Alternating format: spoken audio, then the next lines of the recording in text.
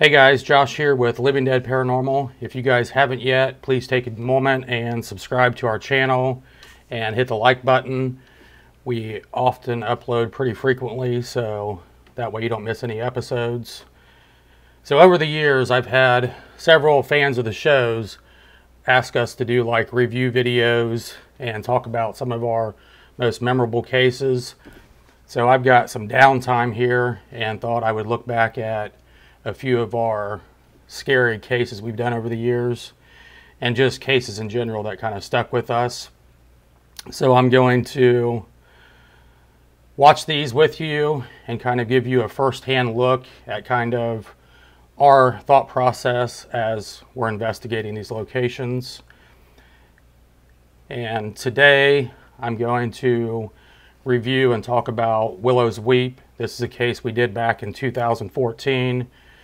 I believe at the time Willows Weep was fairly new to the paranormal scene, and the original owner, Brenda, had contacted my brothers and I to come out and investigate the house and see what we could document. So we'll dive into the video here. It is a very creepy house. If you look at it from the top view, it's actually the shape of an upside down cross, I guess, depending on how you look at it. But definitely a creepy house. It's not a super large location, but I'll dive in here. You'll see it's very creepy. Eugene is a small knit community. I've had the house for about 4.5 years. That was Brenda, the owner of the house. You can see we investigated this like in the middle of the winter time. So I believe it was like 7 degrees inside the house, extremely cold.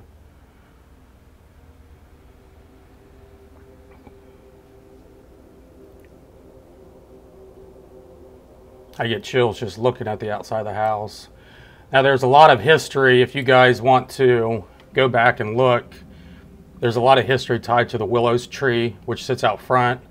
That's kind of where the house got its name. There have been people who have touched the tree and supposedly had all these bad things happen to them, car crashes and stuff after that, after the investigation.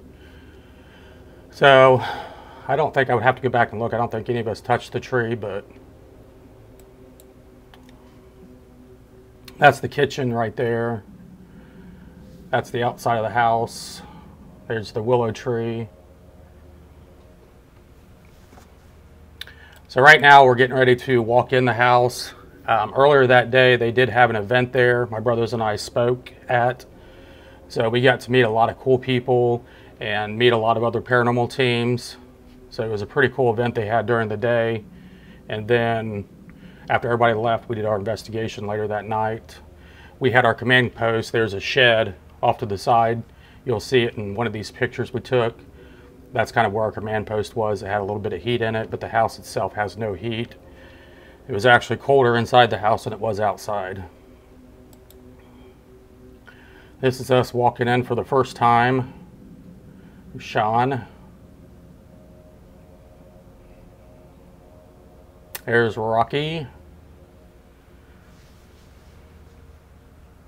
That's my amazing camera skills. You don't have to be afraid of us.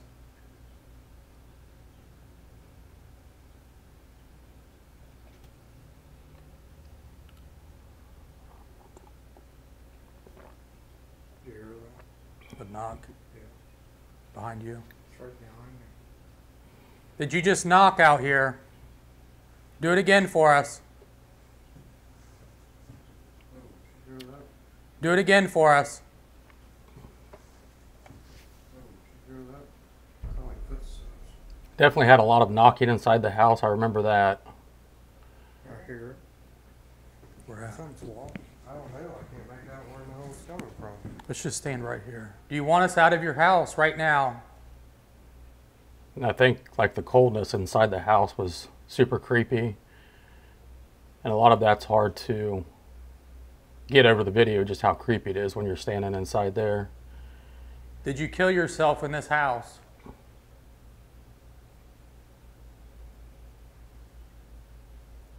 This house sat in complete darkness for years. Is this the way you like it?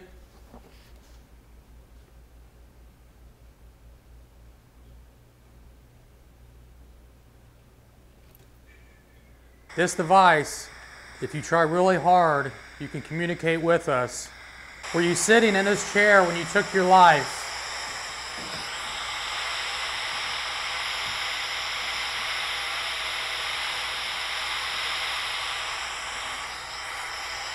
Was this the area of the house when you shot yourself?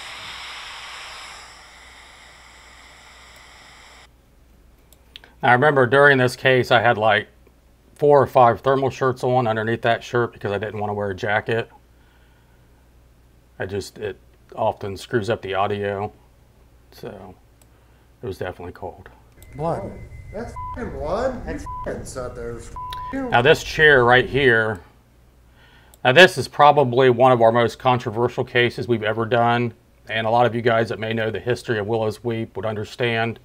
But supposedly this guy's wife had died from cancer inside the house, and he was so grief-stricken that he committed suicide in this chair.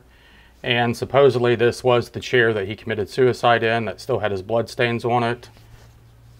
Now we've had people reach out that says that's not the original chair. We've had a lot of people research it and say that that is the original chair. So, you know, we'll kind of leave that up to you guys on your thoughts, but definitely creepy. I got enough going on in my life to set where that's his blood. Maybe because they sat in your chair like I am now. You hearing that? So it took us a few minutes to convince Sean to sit in the chair and run an EVP session, but he eventually did. So if you want me out of your... Holy, you feel that? It's like my freaking body just started vibrating. Keep talking. I know, just chill. I just wanted to tell you what the hell freaking was going on with me. So if you want me out of your chair, you're going to have to walk over here and push me out of it. Living here in peace, and then your wife took her life, and you were struck down with cancer, so you ended up taking your own life. I will say that is when you sit in the chair, and I don't know if it's just subconsciously you thinking about what took place in the chair that makes it creepy, but I will say sitting in that chair, you definitely get a creepy feeling and a cold, like just cold feeling all around the chair. We are not here to condemn you. We are only here to speak with you.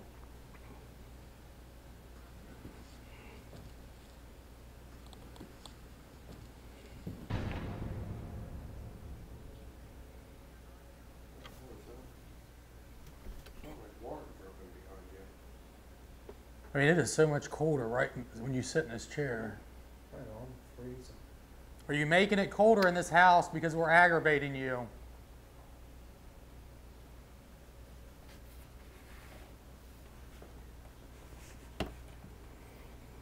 You know, wouldn't that be weird that, you know, she takes the pills, commits suicide. They clearly know her spirit's here because, you know, there's stories of them seeing shadows running throughout the house. And then he commits suicide to be with her. And they're both stuck here. He used to see me. That's what I'm saying. Yeah, the kids. That's why they shut these doors. I remember at that moment I was wishing that I had my chapstick with me, especially investigating it in the wintertime. Your lips get chapped, so that's kind of my thought process when I was sitting in that chair right there. Why are you still here, and why haven't you moved on?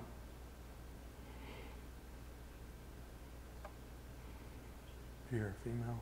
I heard like a voice. It was really white. We keep hearing you, but it's so faint we can't hear it. You've got to try something really loud for us.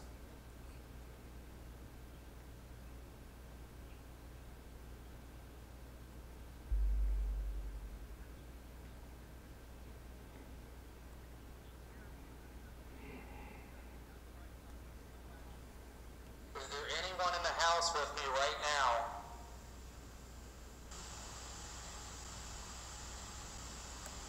So after a few hours of us all three investigating the house together, we decided to go in one at a time.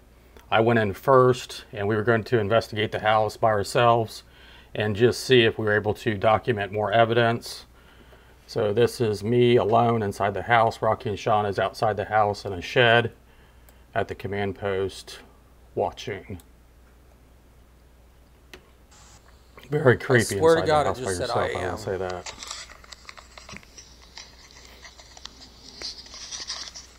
Was that your voice I just picked up? Could you knock on something for me? Do something to validate that you or somebody else is in this house right now.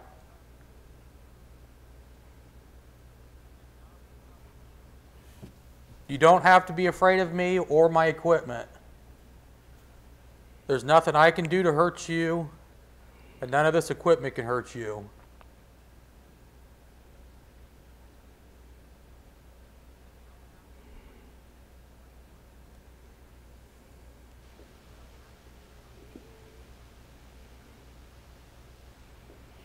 So right now I'm just really trying to connect with the spirits and Can you take me back to they'll the day that you respond to committed me. suicide?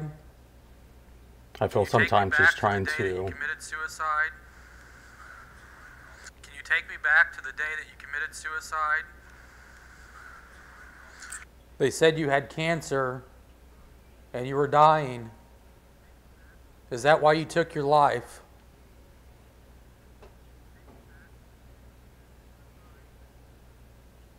Now these are EVPs off the voice recorders, It's not so using a freaking spirit cold box in or here. anything. I mean, it's weird because you almost hear footsteps.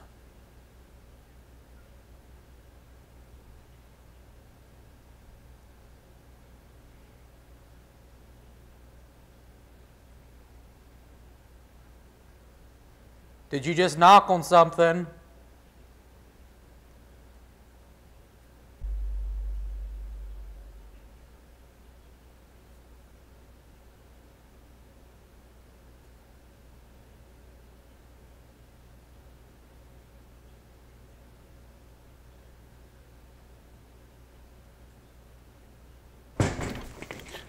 That scared the shit out of me.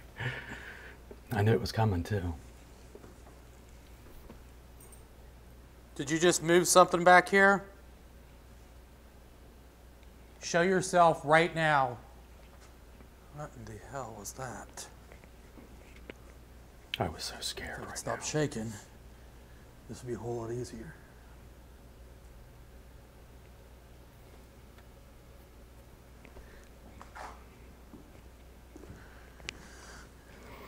It felt like the corner of this chair, just this front, like right corner moved. And then like this door right here, this glass. It's plexiglass though. It sounds like glass, but that's plexiglass.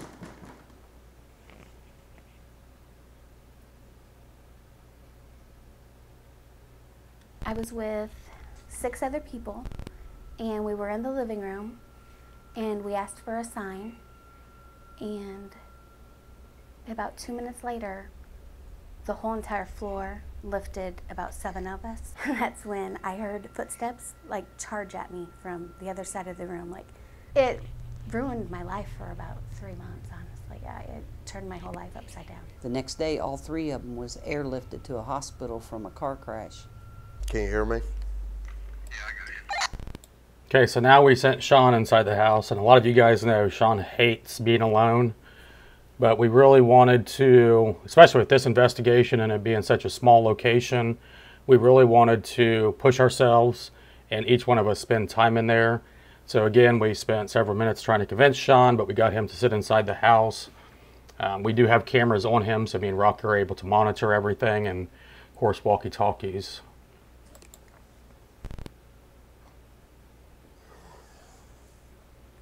Is there anybody in here with me? See how scared he is. There's a ball sitting here on the chair. Can you move it?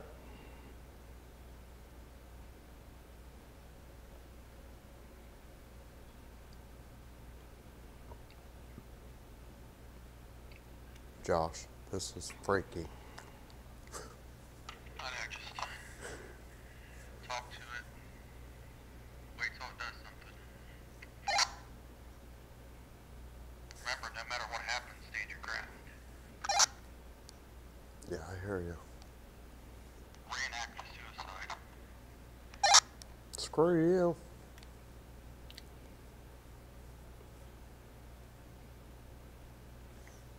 Remember, baby steps. Remember, you have one shot. Don't leave with regrets.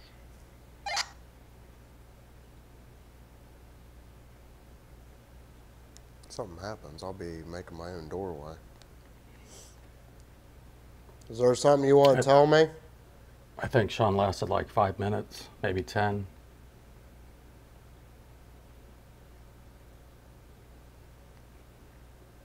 Is there something that happened that you have never told anybody?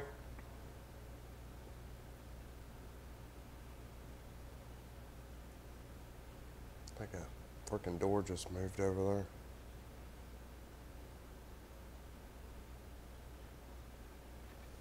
Did you just move that door?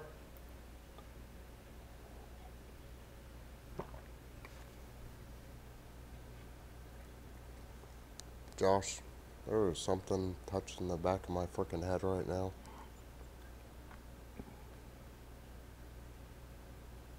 Go again. There's something touching the back of my head right now. Are you watching the monitor? Copy, I don't see anything. Is there a reason you want to touch me right now?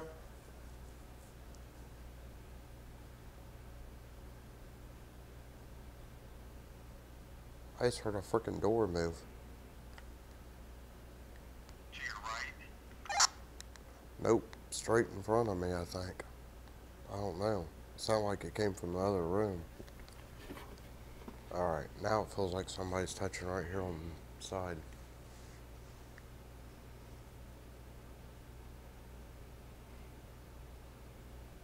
Get a little aggressive with it and see if it can do something. It's alright freaking doing something. You're nuts.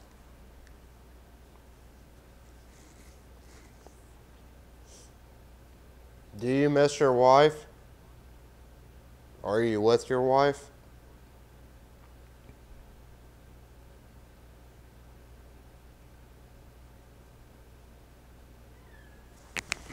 The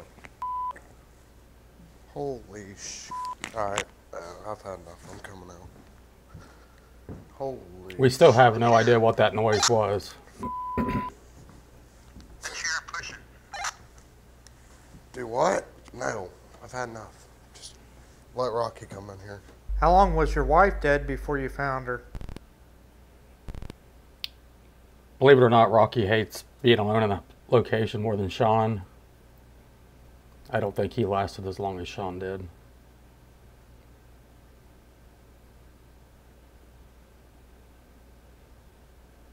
You can see how scared he is. I actually hear him walking right behind me. Off to the left. Back in the room. Now it's off to the right.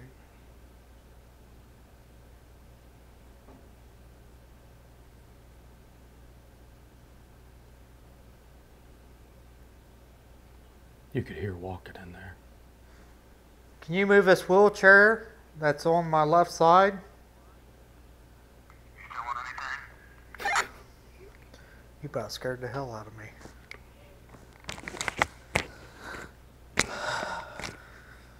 Looks like there's a shadow. What was that? I can't tell what it is. Looks like it is a shadow. So this image right here that you're looking at, we had documented, and then another investigation team had sent us information on the lady that used to own the location, and we did a side-by-side comparison. So you guys can look at this picture and just tell me if it looks like the previous owner of the house and if we actually documented her spirit. But that's something that we documented on our, I believe it was our GoPro footage, this image in the mist. Pretty creepy. By the door, when you first come in, there's like a little bit of light that you can actually see coming through the door, and it looks like something keeps blocking it. Can you push No. I feel like neither one of them ever listened to any of my suggestions, so.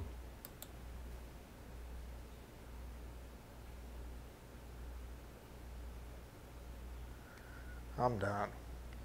Okay, shut the camcorder, hit stop record, and then hit record again. And then put it on the face of the wheelchair.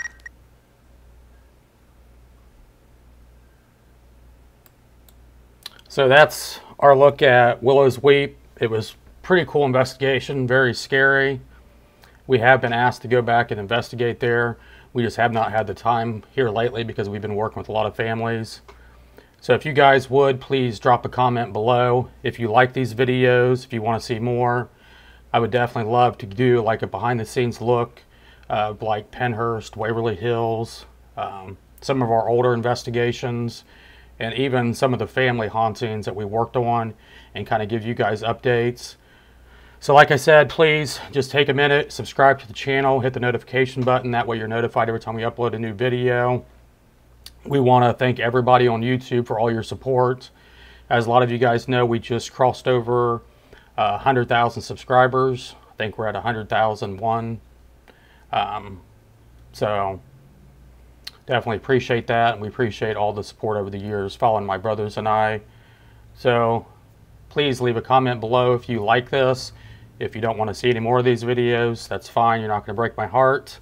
But I just wanted to give you guys a behind the scenes look as far as our investigations and kind of what we were going through and experiencing as investigators. So I want to thank each and every one of you guys. Shout out to everybody on Patreon. We greatly appreciate your support. If you haven't yet, please check out our Patreon page. We upload a lot of amazing videos, pictures, early access. There's a Discord where people get in there and talk about paranormal stuff in the chat rooms. So hope you guys enjoyed the video. Willows Weep, check it out. You guys can go there and investigate. Like I said, Dave Spinks owns it. So thank you guys for watching, and hopefully you guys have an amazing day.